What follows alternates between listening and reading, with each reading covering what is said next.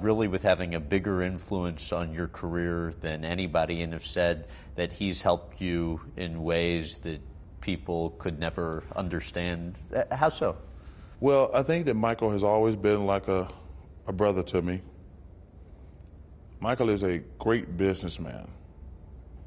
If you go back and look at it, Michael was probably the first jock businessman.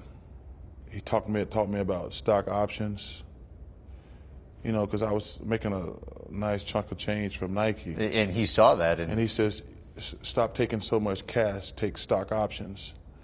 And if I remember correctly, I think I quadrupled my money. But he's been a great mentor to me in the business world, and he's been a great friend. What's caused the rift between you and Michael? I think that Michael was upset about some of the things I said about the Bobcats, which, number one, they were true.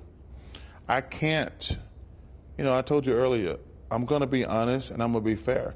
And the Bobcats, first of all, he's doing a much better job. But, you know, a couple years ago, I want to say 3 years ago, when they were vying for the worst record in NBA history, Michael had not done a good job. And he took it personally.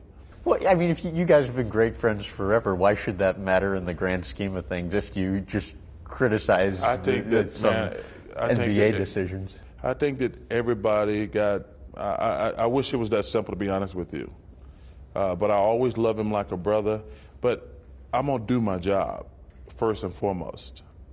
Because I can't get on TV and be dishonest with people. They know when you're being dishonest and disingenuous. I'm going to do my job, plain and simple. You think the rift's able to be repaired? Always. Okay. Always. So 93 NBA Finals, your son stunned the Bulls to bring